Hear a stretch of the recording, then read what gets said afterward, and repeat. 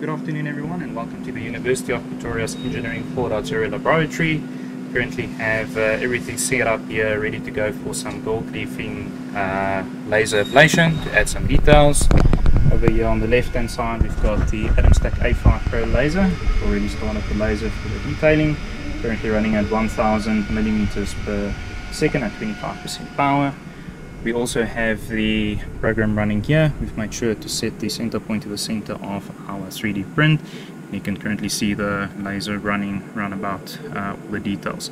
Currently set to vectorized mode to just do single lines for us on the detailing, and 25% power, just enough to ablate the material to leave a fine trace.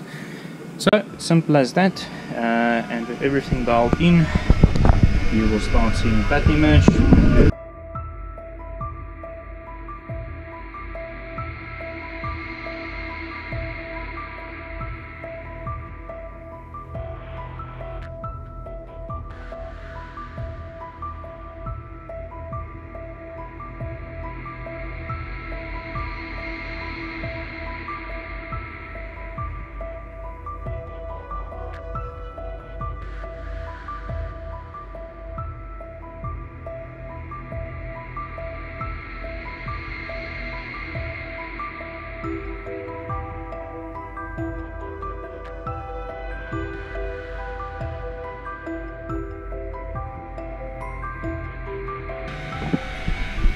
Great, and there we're done. So some cool looking details, really nice contrast. Not maybe the best finish, but otherwise nonetheless I'd say that's a pretty impressive result. And now we're going to do the lid next. It's slightly simpler than to align everything with the model that we have over here. You'll see that shortly. A little bit of a simpler pattern as well to burn in. But that's typically the look that you can expect. Obviously it will differ if you're either using plastic or say a type of concrete, as you saw in one of my previous videos. But overall really impressed by the finish quality. This took all in all approximately 12 minutes. So on to the next part. In the second part of the video we're going to do the top lid of the enclosure. So that's going to get that Einstein tiling pattern on it. We've got on the computer display currently the setup for that ready to go. It's about 180 by 180 millimeters, adding the image slightly larger than that to ensure that we do get adequate coverage. So currently 190 mils, so 5 mils on every side. Take a look at this one. Move down the laser, make sure everything is nicely aligned. You'll see it's nice and square with the pattern underneath to make sure it's orthogonal, and we can almost get going.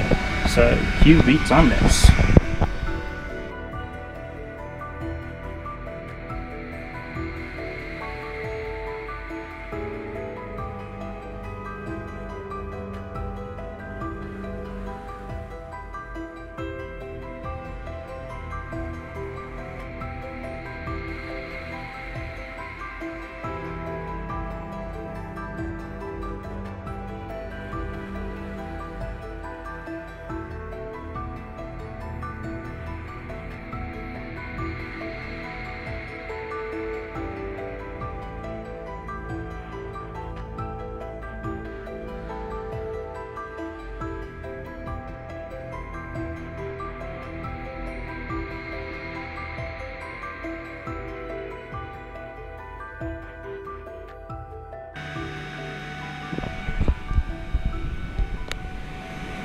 Right everyone, there's the final product. Looks even better than some of the enclosures. You'll see there's a nice sheen on that as well.